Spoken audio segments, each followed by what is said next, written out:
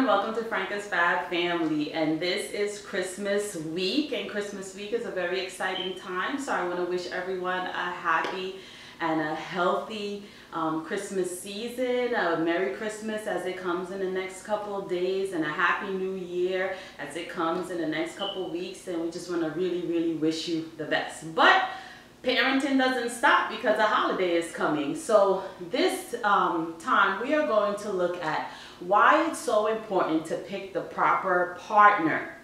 The proper partner to have a baby with. How many of you out there, when you had children, stopped and took time to think, you may have been in love, you may have really wanted children for this person, but did you really take the time to think, is this person the best person to have a child with?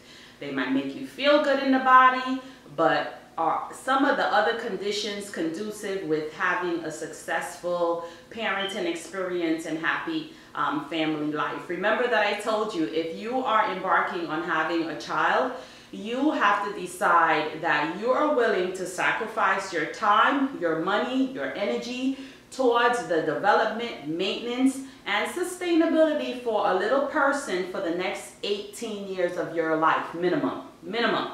That's the most, that's the least you will have to do. And if you have counted that cost and you are like, yeah, I'm ready to have a kid, you know, I could do it, I still want to have a child, you know, great, I'm here for you, because I'm telling you, it's one of the most rewarding jobs. However, I want you guys who don't have children to take stock, or people who want more children, to take stock of the people that you are going to partner with to embark on this journey called parenting. Why is this so important? Let's say you're a guy and you have a girl, you like her, she's nice or whatever, but she spends money faster than you can earn it. She spends all of her money and she spends all of your money. And you guys are like, yeah, let's have a child. Having a child requires so much discipline and has such a high financial obligation on your life. I mean, like, it's very expensive.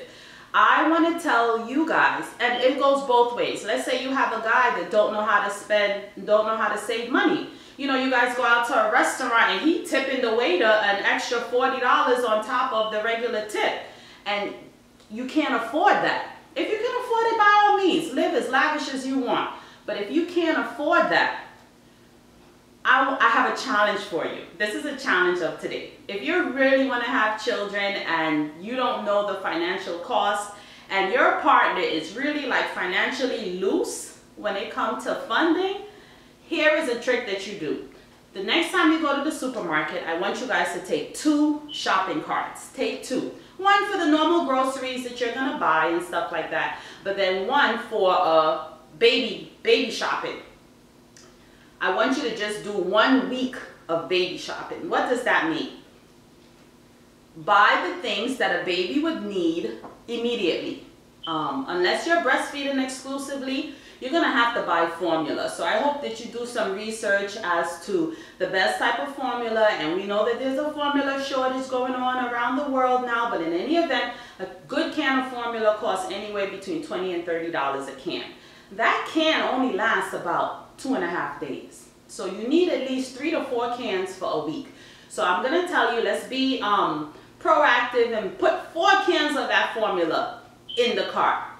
Babies need diapers. Unless you're going to be one of those parents that's using the recyclable diapers that you wash them every day, you hang them up or you put them in the dryer or whatever, you're going to be using disposable diapers. I need you to put a box of disposable diapers, newborn or 1 to 3 months, in your cart. Baby need clothes. Baby is going to need clothes at least minimum. I'm giving you the bare minimum. You know, like minimum wage. I'm giving you the minimum requirements for having a baby. So baby's going to need about 14 pairs of clothes a week. That means by Sunday you will wash the clothes and the baby could wear the same thing. However, I want you to know that every 2 to 3 months the baby outgrow that clothes for the first year. Like, they grow exponentially fast. So don't get used to that new clothes that you just bought. So So if you want to buy Burberry and designer clothes, more power to you. But if you want to go to Walmart and just pick up 14 items for the baby, that's onesies. You got to have warm clothes and cold clothes, because I live in Florida. Some days it's really hot, some days it's really not. Like today, it's cold. I know I have on white, but I'm just a snow bunny today. But for babies, you have to buy clothes, you know, that will regulate the baby's temperature, because they can't regulate their temperature, you know, for a couple months. So you need long sleeve clothes, and you need warm weather clothes as well, because depending on the day, you will have to change the baby's clothes. So please, please, please, please, one outfit is not enough for a baby a day. A baby needs at least 2 outfits minimum. There's some people that change their babies 4 or 5 times. Sometimes the baby spit up. You can't leave the baby in that vomit clothes all day. Sometimes the baby has like a diaper explosion, like I call it, and poo is everywhere. Have to change the baby's clothes. So you need a couple change of clothes for the baby. So let's throw that in the cart. Then you need ointments and powder. Here is one tip for you potential parents, new or existing parents. Never, ever, ever, ever, ever, ever, ever buy powder, baby powder, that has the ingredients talc in it. Talc is one of the most dangerous substances that you can actually put on a baby, especially in their reproductive part, because you know, their reproductive part hasn't fully developed yet, boy or girl, and it's even worse for girls because we have a little tiny hole that stuff can go up, creating bacteria and all kind of issues down there. Talc is a chemical that is not only cancer causing, ovarian cancer and uterine cancer causing. It has been proven, you can look it up, but it's just not good for your body. If you are going to buy powder for your baby, please buy only 100% cornstarch powder. Cornstarch powder. That is, I personally had stopped using powder once I realized that the respiratory issues and with the talc, all of that. But however, if you're going to use powder, at least use 100% cornstarch powder. Remember I told you that, right? So if you have regular Johnson's baby powder in your house or some other powder, go and look at it, and if it says talc, throw it out. Throw it out and never ever buy it again. That's just a tip for the day. So now your cart is getting kind of full. You need to get ointments, you need to get a blanket, you need to get the crib sheet, you need to get a throw pillow, a throw blanket, a burping cloth. That's where you hold the baby, where they're gonna may spit up on top of you. These are just a basic essential. A little rattle, a little toy, something like that, and see how much that costs.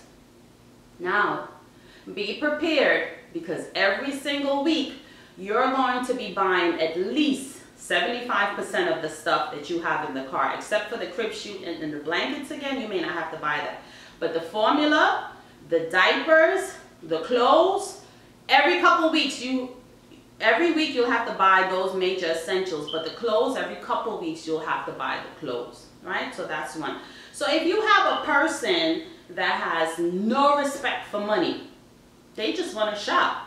As soon as the money come in, they ready to get to the store and shop it out. You may want to reconsider having a conversation with this person, or you may want to really evaluate your childhood, your child desiring needs with this person, because when the trials of life kick in as it relates to raising children, financially irresponsible adults will create more problems in the household between you and your partner. Another thing that we want to look at in partners before we embark on hopefully choosing them, because I think in the past, many of us, we didn't choose our partner. We chose our husband or wives. We chose who we were having sex with. But we did not choose, I am going to deliberately make an effort, like if I was applying to university, I was applying for a job, to choose my partner. I'm here to tell you, having a baby is pretty much applying for a life journey experience that will impact you for the next 18 years of your life. So picking a partner correctly might serve you very, very well, right? So here's another thing that you might want to look at when you're considering a partner. How does this person treat other people's children? Do they have the tolerance for children? Do they have the same desire that you have for children? Because let's say you really, really want a child, and the person is like, yeah, I don't mind, you know, sure, they will have a child for you. But are they fully committed to the experience that when the trials of life kick in, are they ride or die with you for the development of that child? Because again, until children start becoming the #1 priority for the reason for having them, I want to have a human being that I can help develop, maintain, and sustain them as they walk into adult life, training them and teaching them everything that I know and everything that they can expect in adult life. That's the real reason. So any other reason but the care of that child, you are more than likely going to have a problem, right? So the partner in which you pick. Another thing is, try to speak with your partner about parenting style. If you really want to know if your partner want to have a child for you, or they want to have a child just because it's the thing to do in a relationship, we're getting older and it's, you know, we should just have a baby together, our baby will be so cute. Like I said to you in the last video, those are not reasons. Those are not valid reasons enough to embark on this journey, because it requires so much from you for the next 18 years of your life, right? So try to speak with your partner about their parenting style. What is your religion? Are you an atheist and he's a Christian? Are you a Jew and he's a Muslim? Like, all of these factors need to come into play, because then under what religion are you going to raise the child? Those things create interpersonal relationship issues if they're not sorted out or at least considered ahead of time. Parenting style. Is your partner one of those ones that believe in good cop, bad cop? Which cop do you plan on being? Because I know I don't want to be the bad cop, but some parents decide, I'm only going to do the fun things with the kids. I'm going to play with them. I'm going to give them money. I'm going to like go out with them. What happened to the discipline? What happened to the consistency of things that are not fun? Like, you need to go and brush your teeth. Come let me smell. Not good enough. Go brush your teeth again. You need to go and clean your body. Not good enough. Go clean yourself again. You need to eat your healthy vegetables. When you have a parent sneaking them chips and stuff in the other room, how is that going to work? Are your expectations of a healthy living the same as your partner? Are your expectation in terms of value and education the same as your partner? Are your work ethics the same, that you want to transfer to your kids to know that you got to be, you know, a top employee, a top worker, and, you know, so much is required? Is your partner the same? Laundry. When I tell you, if you think that you hate laundry now, when you have children, multiply that by 3 consistently. Because when you have little babies, thank God my kids are a little bigger now that they can help me fold clothes and they can help me even press their clothes. The twins even, they can press their clothes. What happens when you have no help? I am telling you now, the person who is your partner now, look at all of their flaws and strengths. But look at the things about them that you don't like, because I'm telling you, after a child, multiply that behavior by 10. If you have a partner that is not interested in cleaning, like cleaning the house, it'll get done when it's done. And you can't afford a maid to come in and clean the house, because a clean environment is very necessary in raising a child. Children put everything in their mouth. They touch everything. They sometimes lick the floor. Like, no one tells us about these things. So picking the right partner to have a child with is just as critical as making sure that you are ready for a child. There are some parents, I know specifically, I remember this couple where the dad was always poisoning the kids against the mom. Always. Oh, you know how she just controlling, ignore her, go ahead and do it, and will sneak money under the table. And by the time, in this case, it was a daughter. By the time the daughter turned 16, 18 and went in through that crazy teenager time, she hated her mother. She hated her mother because the expectations that her mother put on her, like, no, you got to get good grades. No, if I'm paying for college, I'm requiring of you good grades. You got to help out around the house. And the dad was like, you know how mommy is. You know how mommy is, creating a gap and a bridge because he wanted to look like the good parent. That only destroys the child. Just like when you enter a workplace, you and your employer, you and your co-workers need to be on the same team as to what we're trying to accomplish here. That must transcend into parenting. Everybody that you have sex with, you do not need to have a baby for. And that goes for male and females. I met a guy recently, he had 7 kids for I think 4 or 5 different baby mamas. Just because he went into a relationship, he had super sperm and every woman was getting pregnant for him. Nick Cannon can afford 12 kids. Can you, making a basic wage on your own, afford 4, 5, 6 different baby mamas? Or mother? Every guy that you have, you get pregnant for because you won't take proper actions in terms of fertility, intervention like contraceptives or condoms and stuff like that. If you have sex and you're a healthy female and a healthy male, you more than likely are going to produce a baby if you do it at the time of ovulation. It's just basic biology. But it's time that we as adults start making better decisions with our future. A baby, you can't put it back. So many of us in my generation got the short end of the stick because parents were not prepared for us.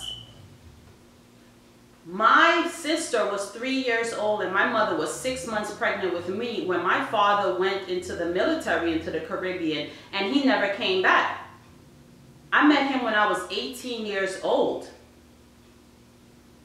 So unless you're looking for a sperm donor or an egg donor, where you are going to 100% be responsible for that child. I'm grateful that I was so determined to have kids that even when my marriage fell apart, my children had a want for nothing because they are and have always been my number one. Again, do I have problems? Absolutely. Do situations rise up that I wasn't prepared for? Absolutely. But because I'm committed to be a great adult in these children's lives, I handle it. I deal with it. And that's why I'm doing this program, because I think that a lot of people are not prepared for what it means to really have children. They think it's fun and games. That cute little baby grows up. That baby that don't talk back will talk back. And God forbid, if you have an unhealthy baby, the new level of demands placed on you, I would even tell people, if you can afford it, go as far as having blood tests. I remember seeing a documentary in the UK where this guy and this girl, they both had the traits of this very rare disease that the top layer of their skin never produced if you had it full blown. Their first child had a 50% chance of getting that full-blown disease. They decided, no, we're going to take the chance. Baby came out with the disease, a little girl. Hair never grew from head to toe all day long. They have to oil the baby down because the skin is raw. The flesh is raw for the whole entire life of this baby's life. These parents decided, we want to have another baby. Second child comes out the same way. Both parents at the end of that documentary had to quit their jobs because they had to take care of both girls full time. Both babies were living in constant agony because anything they touch is like being a surviving burn victim where your flesh is permanently raw. And both of these parents knew that they carried the genes, but their supposed love was worth all it is. not at the end of the documentary. I know that they still love their children, but the impact in which this disability created for their life, if they had to do it all over again. While I love you, it's not in the best interest of our next 18 years and not in the best interest of our child. Or maybe you just still, you know, that's what you want to do. But all I'm saying to you is count the cost. And counting the cost of the parent or the partner in which you want to have children with is definitely underrated. And I want to tell you that is a major, major, major factor before you consider having any child or more children. Look at the person, and I mean really, really look at the person. How did this person behave when things are rough? How did this person behave when they're stressed? How did this person behave when we are going through a hard time? When you add a child to that, I'm telling you, multiply it by 5 or 10 per child. Because that is the real reality of parenting. It's not fun and games. You're helping another human being become an adult in this environment that is so dysfunctional right now. So, I'm not trying to bog you down or anything like that, but I am just saying, really and truly, make a list of your partner. Unless you're an adult now and you just really want a sperm donor and you're going to take on that charge all on your own to take care of that child, and you're going to count all of the different costs like financial, social, economic, education, you're going to do all of that on your own. But more than likely, people don't set out to be a single parent. Count the costs and really look at the partner that you have and decide, is this person, if this person is worth creating and being responsible with me for another life. You know, ladies, if you know that your man is short-tempered, he's irritable, you can like control that. You just ignore him, you go to another room when you feel like it. What happened when a child gets on the scene?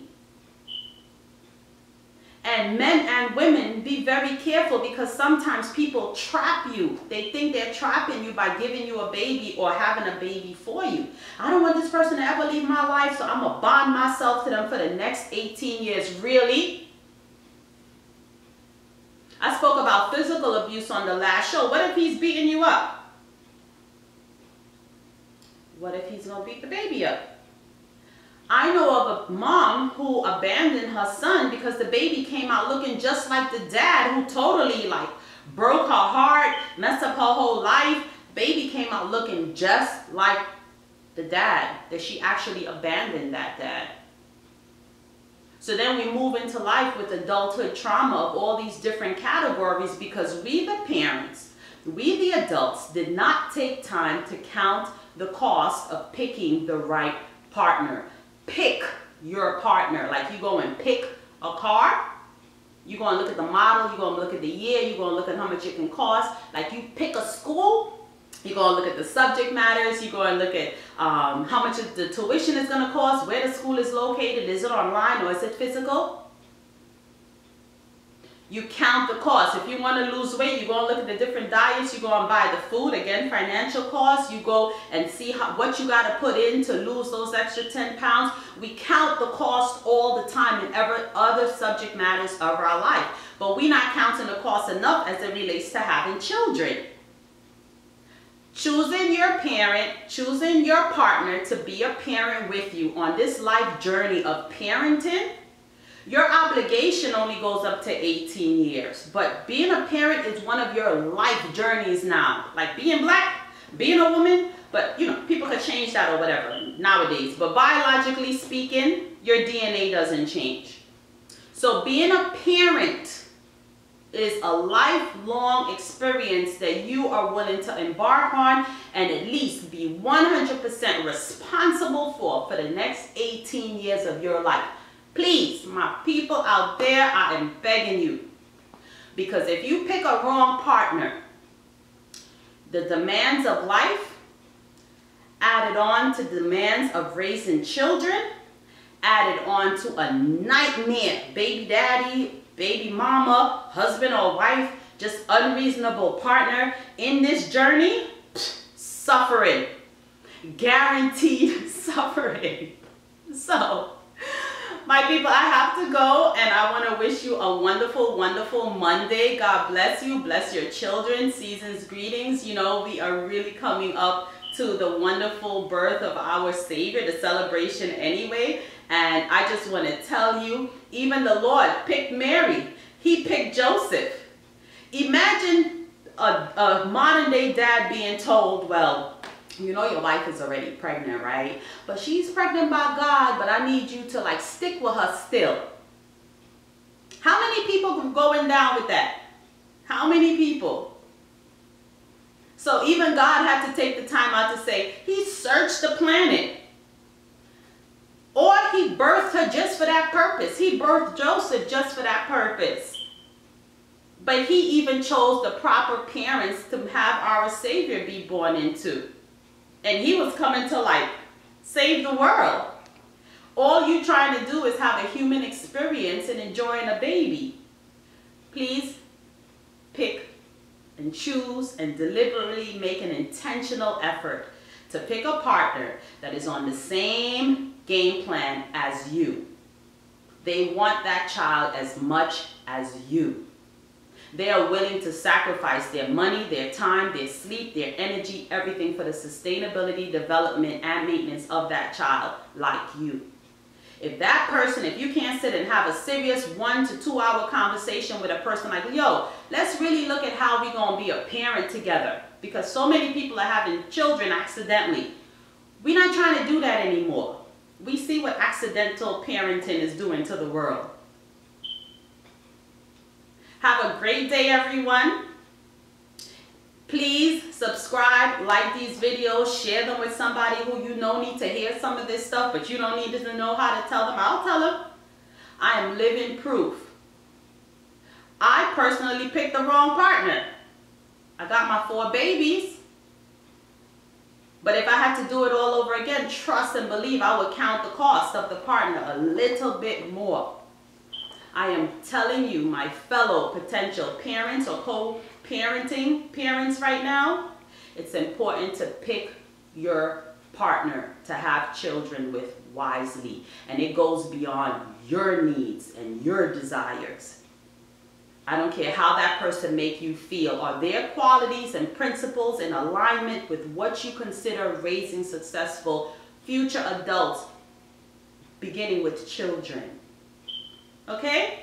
So, I am Franka Potter. Have you guys a safe day. Have a wonderful day. Stay warm. Be good to each other. And remember, parenting is a job that you will love. But if you do it with proper steps, like everything else that we do in life, guaranteed a successful life or a life of suffering. Let's pick to win. Bye-bye now.